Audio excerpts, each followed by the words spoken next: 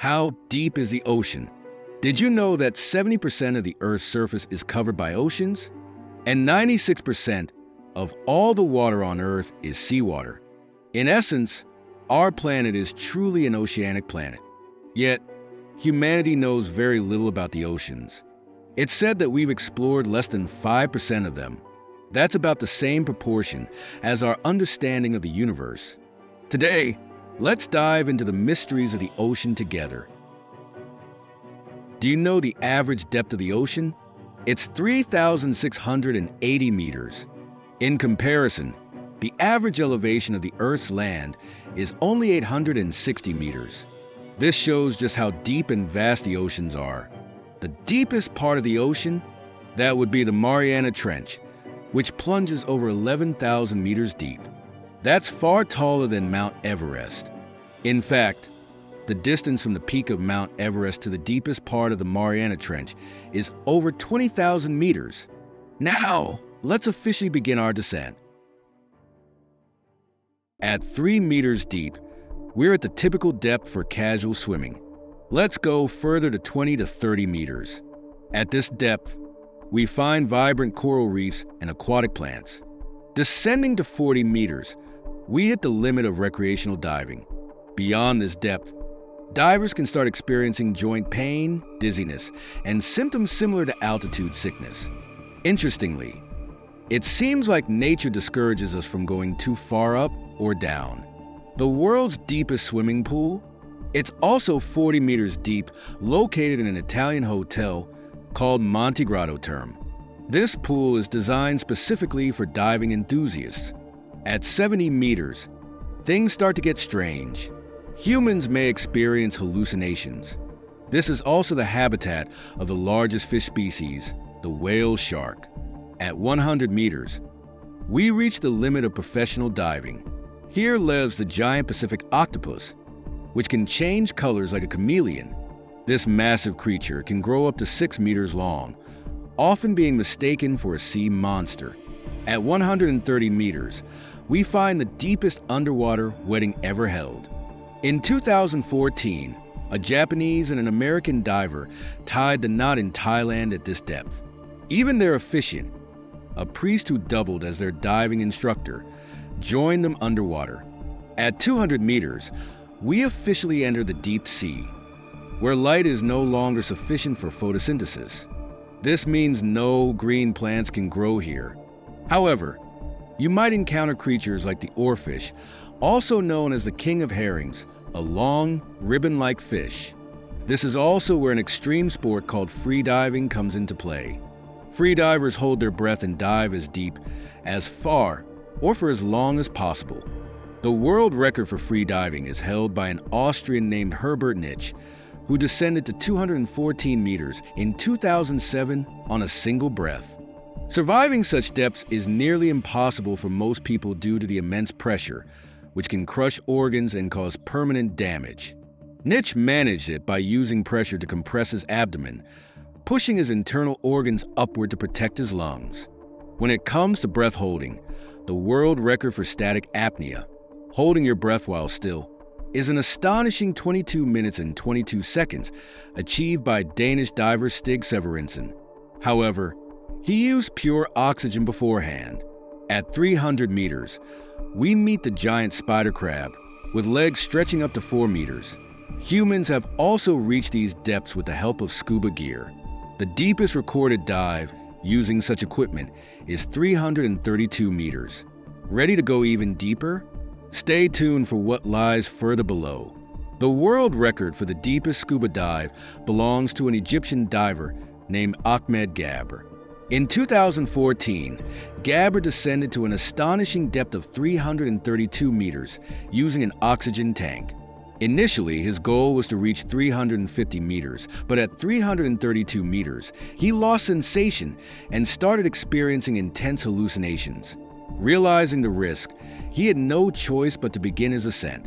It took him only 15 minutes to descend to this depth, but resurfacing required an incredible 13.5 hours, making the total dive time 14 hours. Why did the ascent take so long? The air in his tank was a mix of oxygen, nitrogen, and other gases.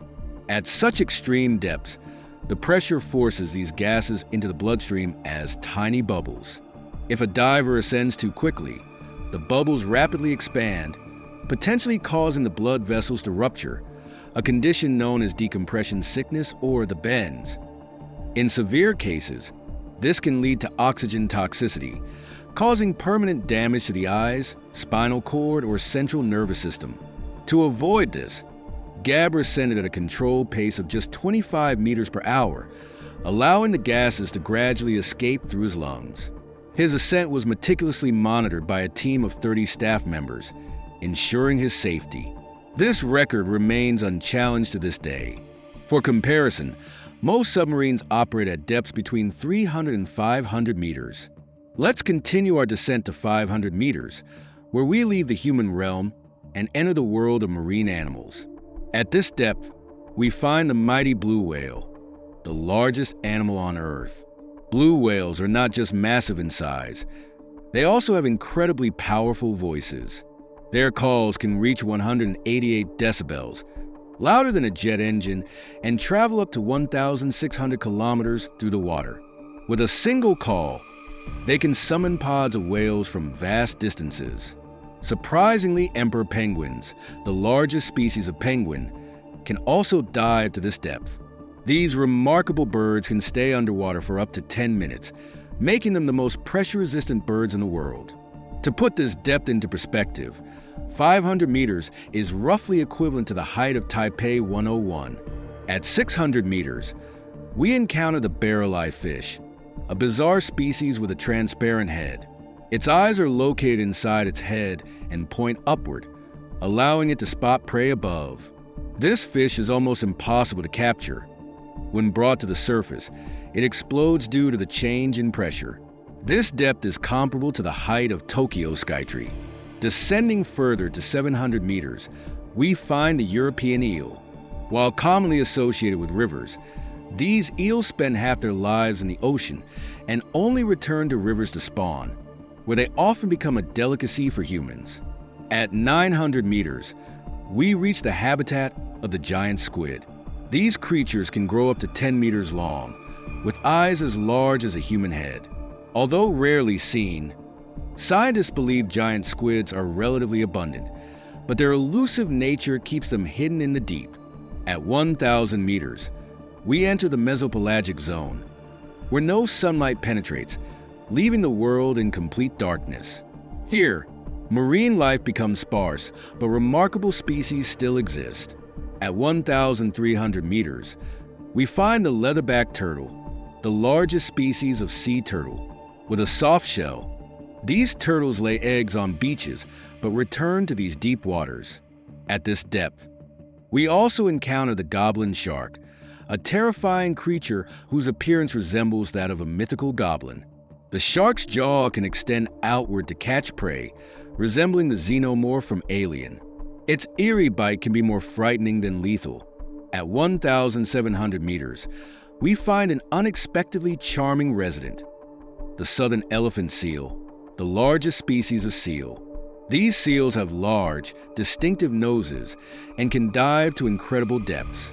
A fully grown southern elephant seal can weigh up to 5 tons and reach lengths of nearly 7 meters. And yet, the journey into the depths has only just begun. What lies even further below? Stay tuned to explore the mysteries of the abyss. Let's continue diving to a depth of 2,000 meters. At this terrifying depth, there lives a creature called the black dragonfish. This fish truly looks like it belongs on another planet. It's black, has sharp teeth, and a barbel dangling beneath its chin that resembles a glowing bulb. The light from the bulb lures prey, which the dragonfish then ambushes and devours in the darkness. Now let's dive deeper, to 3,000 meters. At this depth, we enter the midnight zone, where the temperature drops to just 1 to 2 degrees Celsius. There's complete darkness, and the water pressure exceeds 300 atmospheres. Fish are scarce at this level, but there's one giant creature that thrives here, the sperm whale. While it's not a fish, it's the deepest diving marine mammal known.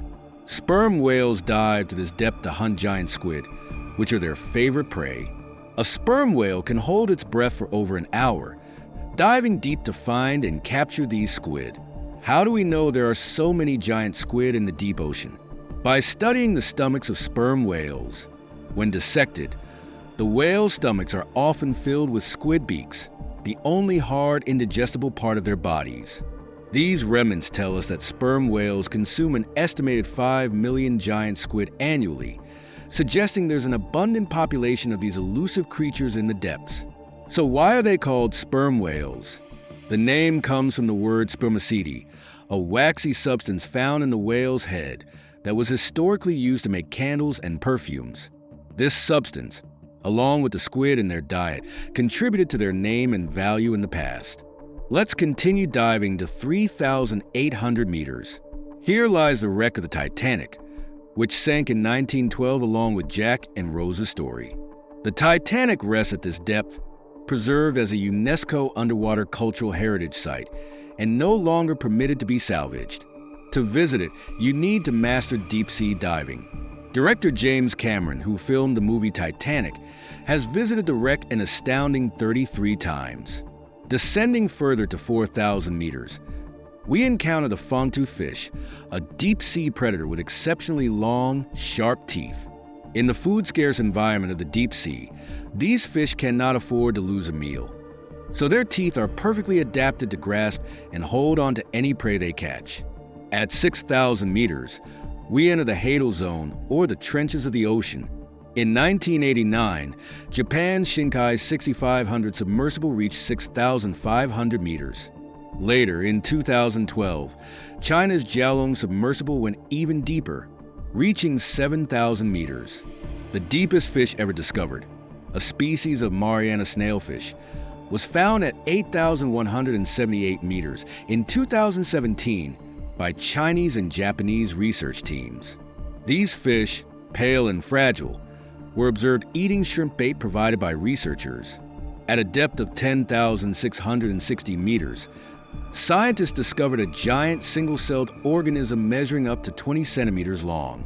This massive cell is a fascinating relic from the ancient past, giving us a glimpse of how life might have existed billions of years ago. Finally, we reach the deepest part of the ocean, the Challenger Deep in the Mariana Trench, at a staggering 11,034 meters. The trench's depth was first measured in the 1950s using explosive sound waves. Since then, only 4 people have visited this extreme environment, fewer than those who have walked on the moon. The first descent was in 1960, undertaken by Don Walsh and Jacques Picard in the Bathyscaphe Trieste. It took them 5 hours to reach the seafloor, only to find a window crack upon arrival, forcing them to resurface. Before ascending, they reported seeing flatfish and shrimp at this depth.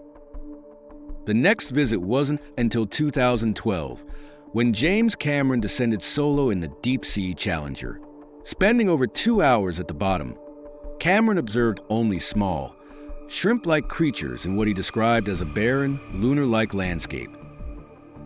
In 2019, explorer Victor Vescovo visited the Challenger Deep twice in 2 months. He reported seeing little except for plastic waste, including garbage bags. From flatfish in 1960 to just shrimp in 2012, and now plastic in 2019, human impact on even the deepest parts of the ocean is undeniable. Exploring these depths not only helps us understand the limits of life on Earth, but also sheds light on the potential for life in the universe. If organisms can survive under such immense pressure without light, perhaps extraterrestrial life might thrive in similarly extreme conditions, such as under the icy crust of moons like Europa or Enceladus. Water remains the key to life as we know it. While life cannot survive without water, some microorganisms can endure in a state of suspended animation. Without water, they stop all metabolic activity and appear dead, but just a drop of water can bring them back to life. Maybe one day we'll find life beyond Earth, and maybe all it will take is a single drop of water to awaken it. Thank you for watching. If you enjoyed this video, don't forget to like and subscribe.